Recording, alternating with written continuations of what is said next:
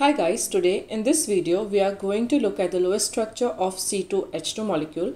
It's a chemical formula for ethyne and it is made up of two atoms of carbon and two hydrogen atoms.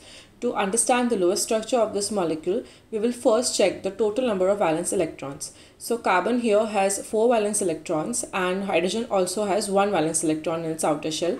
But as there are two of both these atoms, we will multiply this by 2 and even this by 2. So we have a total of 10 valence electrons for C2H2. Now that we know the number of valence electrons, we will first place the atoms and then arrange the electrons to see the bond formation. So both these carbon atoms will go in the center because hydrogen atoms cannot take the central position, and as both these carbon will have equal electronegativity, these both will take the central position. So place the carbon atoms in the center and hydrogen atoms on the side like this. So each carbon atom will have a hydrogen atom on its side. So after doing that, if you look at its structure, hydrogen only requires one electron to attain a stable structure. So it will complete its octet by sharing one valence electron of carbon.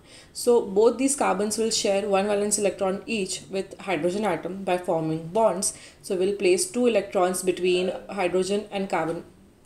So we will place two electrons between hydrogen atom and carbon atom for both the sides. Now if you look at the carbon atom doesn't have 8 valence electrons in its outer shell, which means it doesn't have a complete octet, and it requires to complete its octet to attain a stable structure.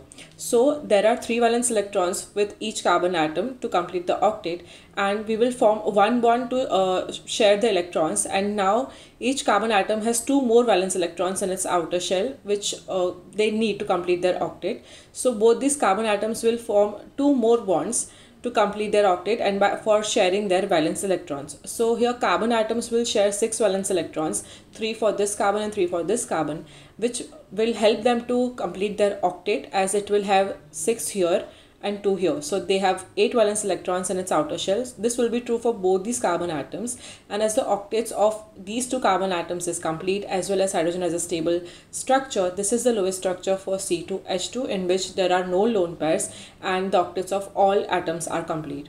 For more videos on lowest structure, molecular geometry, polarity of the molecule, subscribe to our channel, and thank you for watching.